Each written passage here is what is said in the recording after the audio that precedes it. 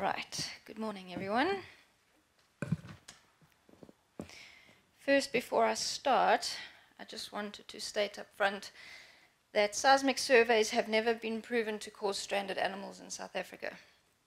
It may be because we don't have the experts in this country to either disprove or to prove this, but we also do not have a single data point for South Africa in terms of seismic survey impacts.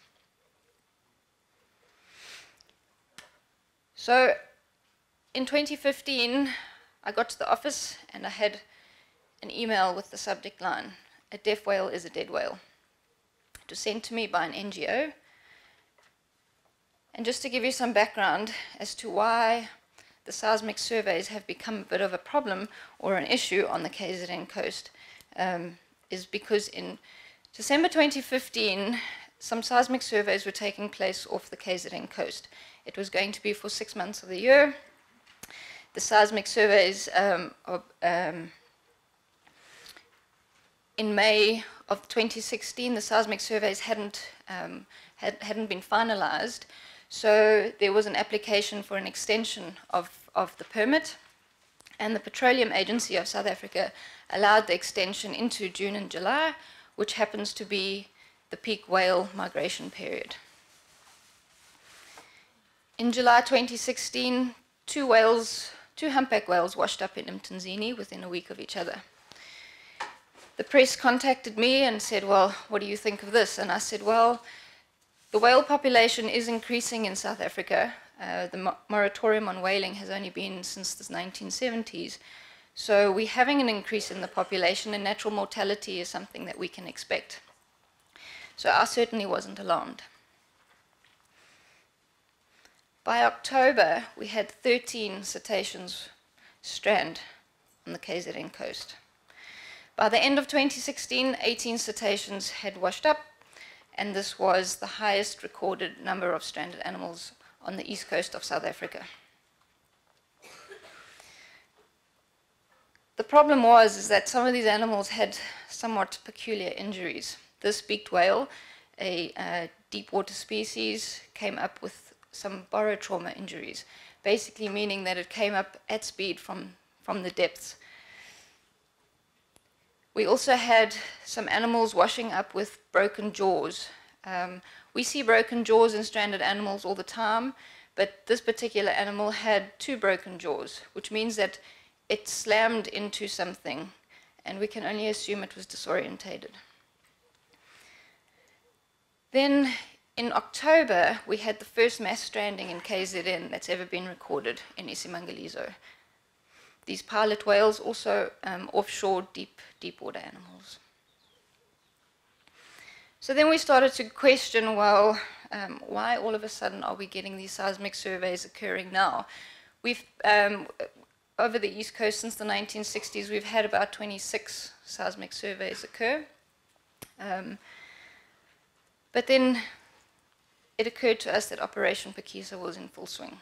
I'm not going to go into Operation Phakisa, but the one particular aim of the oil and gas lab is to drill 30 exploration wells off the South African coast within a decade. I'm not a geophysicist, but I'm going to try and attempt to explain to you how a seismic survey works. So you have your vessel and your sound source just behind the vessel. The sound source is generated from compressed air, and they in sequences of 12, from 12, 24, or 48 air guns. And basically what happens is you have this configuration of these, the air guns are over on just behind. You've got these receivers trailing behind the vessel, and this can be up to 12 kilometers in length. So the compressed air creates these sound waves, goes into the sea floor, and then the acoustic receivers or the streamers receive the data, and the data is processed and captured in these 3D images. And then from these 3D images, you can see if there is oil and gas or hydrocarbons underneath the surface of the sea floor.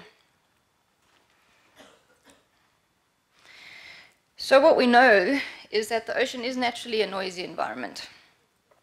There's physical noise like wind and rain, ice falling into the sea, natural cracking and shifting in the crust. And then there's also biological noise. So marine animals use noise for a variety of reasons. They use it to communicate, they use it in reproduction, in aggression, in territorial fighting. They use it when they're competing for food, in orientation and navigation. They use it to stun prey or to find prey, in warning or protection. And then, of course, the most common is your whale song or your echolocation. Now, I would encourage anybody who ever goes and swims in the sea, just for one moment, put your head under and listen. It's particularly noisy. But there is also this growing concern of anthropogenic noise in the oceans, and it's been found that over the last 40-odd years, the noise has increased by 10 to 12 decibels. It's a result of commercial, an increase in commercial traffic, increase in drilling and dredging, the active sonar. More and more navies are using active sonar, multi-beam bathymetric surveys. Research vessels are doing a lot more bathymetric to find depth gradients along coastlines. Variety of explosions. This includes dynamite fishing off the east coast of South Africa, east coast of Africa. Acoustic deterrent devices. These are things like the shark net pingers, pingers to prevent a variety of predators in fish farming and aquaculture facilities, and then of course the exploration using seismic surveys, which I'm going to talk about today. So just to give you an idea, anthropogenic noise is occurring between 2 Hz and 200 kilohertz, and it happens to be the same frequency as the animals, the marine animals. So there are 2 ways seismic surveys can affect animals. You have your direct effects. For example, you get hearing impairment. This is your temporary or your permanent threshold shift. If you go into a club or a pub and you listen to music for an extended period of time, you walk out of that club and you know your hearing is not great, but the following morning it's fine.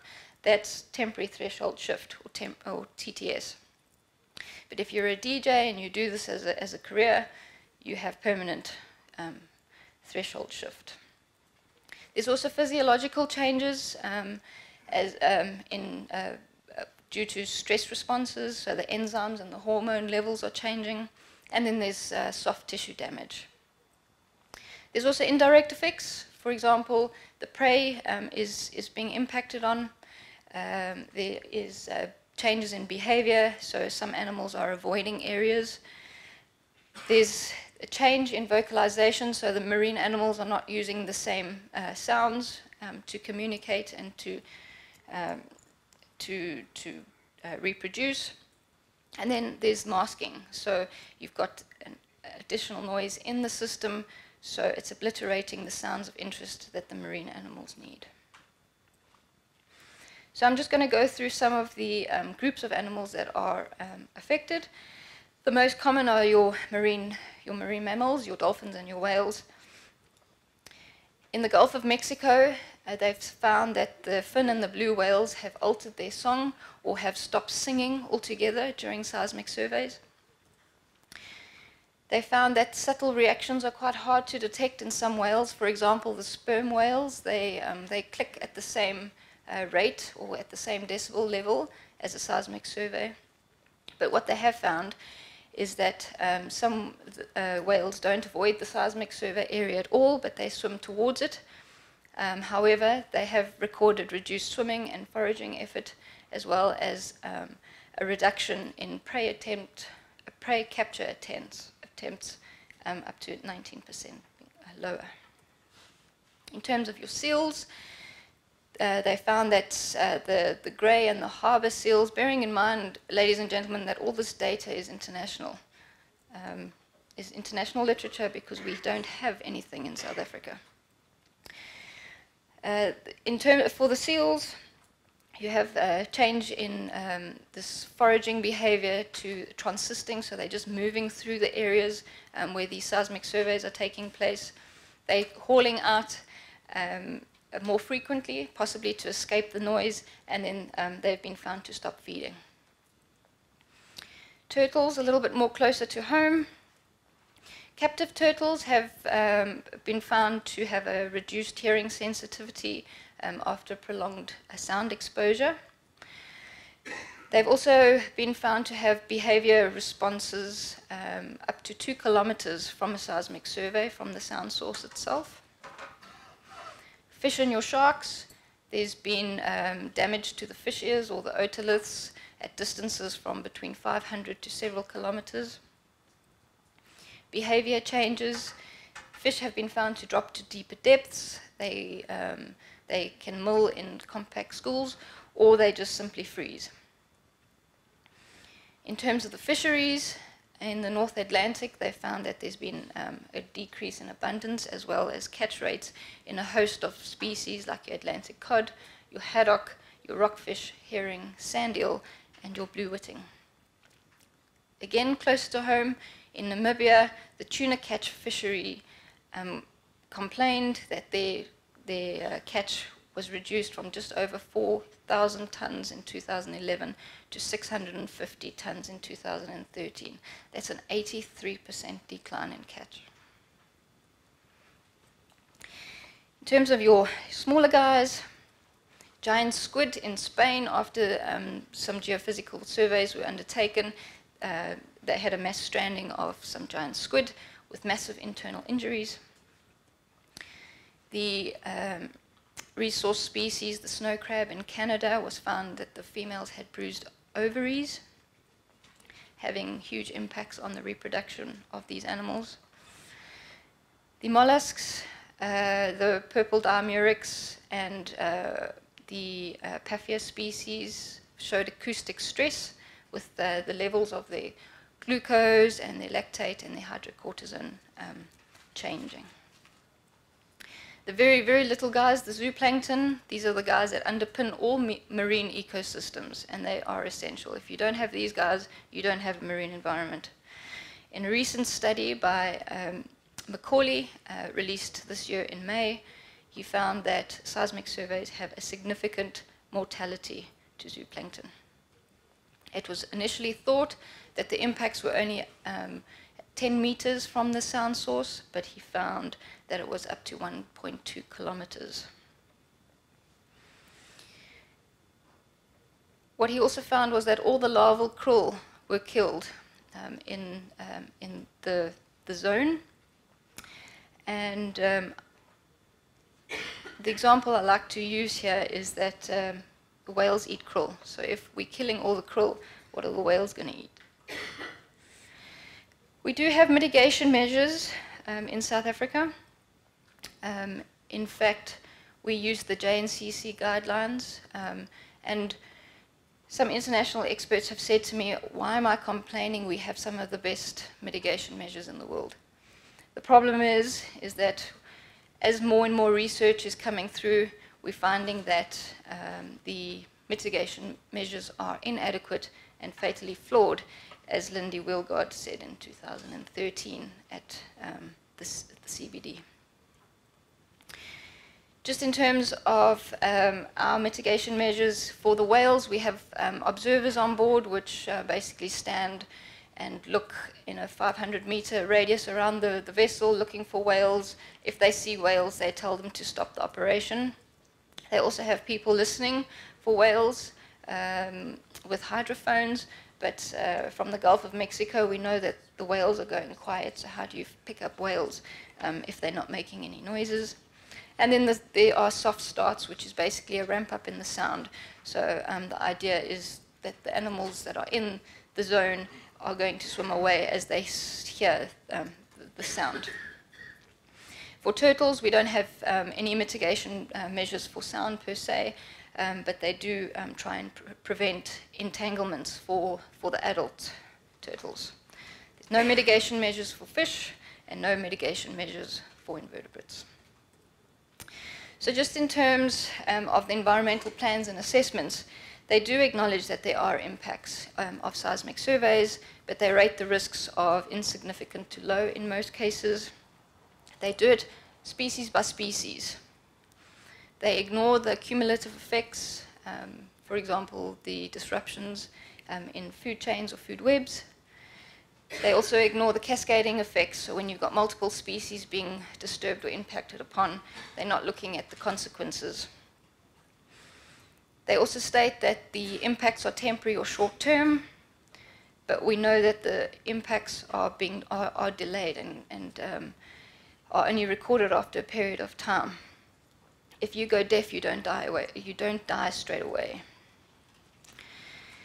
They also acknowledge there's a disturbance or impact on critically endangered and endangered species. To me, that's blatant lack in duty of care. We also know that only 2% of whale carcasses wash ashore. 98% of the whale carcasses that are dying out there, we do not pick them up at all. So is it too late for South Africa? Not at all, but we do need a strategic environmental assessment. We need the science and the research to be done specifically to South Africa. There is this loophole in the law in sections 38 and 39 in the EIA regulations were repealed, which basically takes seismic surveys, it delisted seismic surveys as an activity requiring an EIA. And we also need to declare the 22 marine protected areas that have been lodged in Operation Pakisa before the mining starts, not after. Okay, I have a video that I wanted to show. Chair, have I got time? Just a minute, 63 seconds. Okay. This is an excerpt out of a documentary called Sonic Seas. I would encourage everybody to watch it. It is freely available on YouTube. But of course now it's not playing.